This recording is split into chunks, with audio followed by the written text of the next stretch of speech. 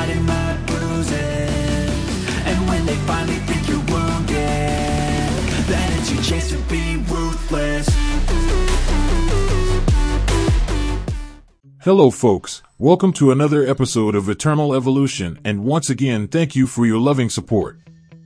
I just recently finished this 6th egg in the Easter Painters event, and I just spent around 15k diamonds here just to obtain the Captain Rabbit skin of Ravenna, and if you followed my advice before in my previous videos, then you can save lots of diamonds.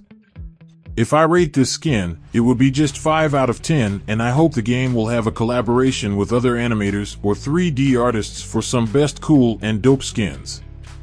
Of course, those dope skins are not free because being an artist requires skills and creativity. The 7th egg now requires lots of diamonds because there were no available Easter coins to farm, and I have around 170k diamonds, and pioneers like Xardas have lots of diamonds because we played this game already for 11 months. You can farm these diamonds as progress mainly in the normal chapter scenario mode and the Twilight lands and in some major game modes.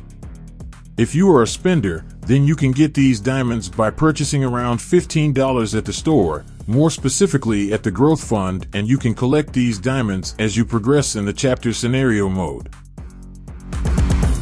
After purchasing some dies, from 170k diamonds, I now have 135k, and it cost me around 35k to activate the 7th egg.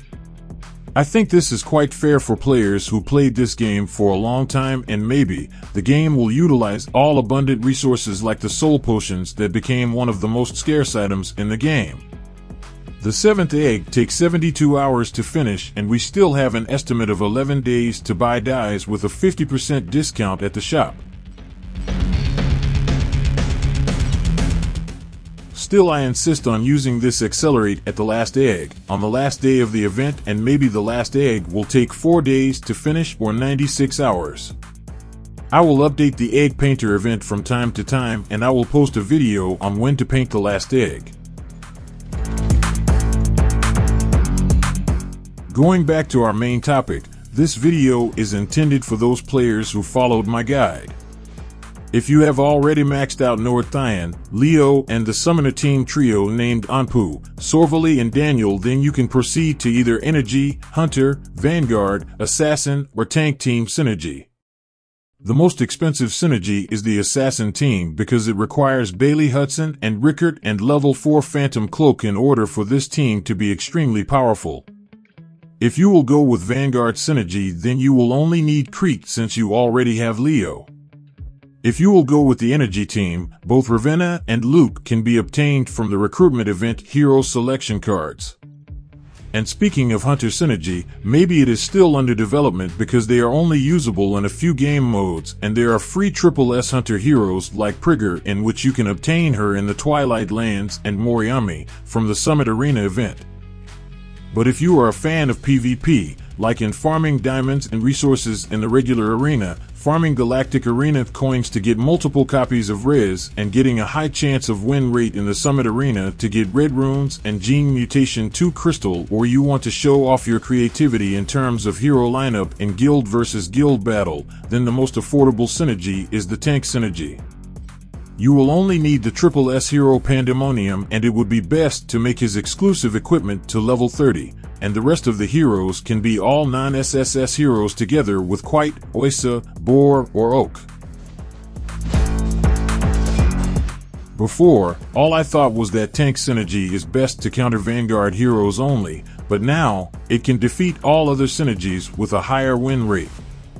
Max talent is a necessity in PvP, and it can make any hero stronger up to 40%, and non-SSS heroes are easy to upgrade to Immortal 5. SSS heroes are very expensive to upgrade to Immortal 5, and only whales and krakens can do that in a short period of time. But with Tank Synergy, you can somehow have a chance to defeat those very strong players with just Pandemonium and elite tank heroes. Many are complaining about the update on max talents, but on my channel, we will solve those problems one by one. For me, The update is just fair because we can utilize non-triple-S heroes, but from the perspective of other players, they disagreed because maybe they are not optimistic or problem solvers. Anyway, that's human nature, and it is a psychological battle between pride and being impatient.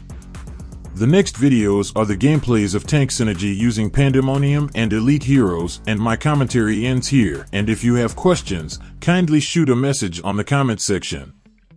I also put a Discord link at the pinned message, and anybody can join on my Discord channel. Until then, thank you.